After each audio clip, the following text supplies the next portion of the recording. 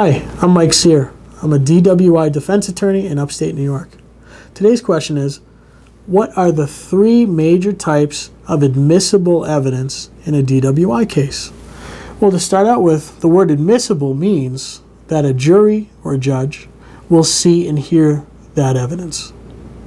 So the three major types are these. Number one, police officer testimony. Anything the cop testifies to on the witness stand.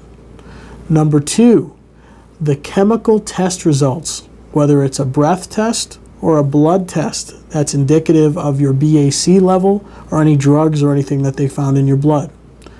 And the third thing is any statements made by you to the police, whether they're verbal or written statements. Those will be seen and heard by a jury or a judge if it's a bench trial. If you have any questions about a DWI or a DWAI drugs case in New York, give us a call, shoot us an email, or fill out the form on our website, and we will be happy to discuss it with you. Thanks very much and have a nice day.